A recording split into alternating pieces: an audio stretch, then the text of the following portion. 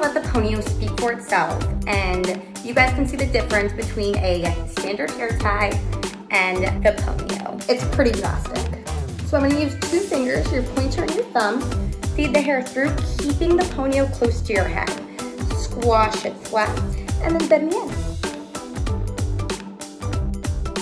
Okay, so look at the height and the width of the ponyo.